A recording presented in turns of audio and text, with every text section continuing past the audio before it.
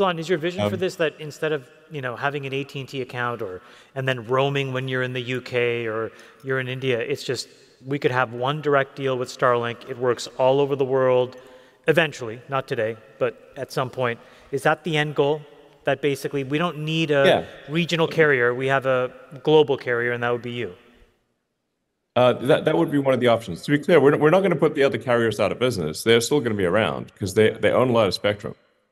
So there's, but yes, you should be able to have a Starlink like you have an AT&T or T-Mobile or Verizon or whatever. You could have a account with Starlink that works with your Starlink antenna at home for your Wi-Fi as well as on your phone, and it would be a comprehensive solution for high bandwidth at home and for high bandwidth direct to cell.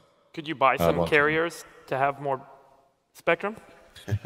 Maybe you could buy Verizon? Not out of the question. I suppose that may happen.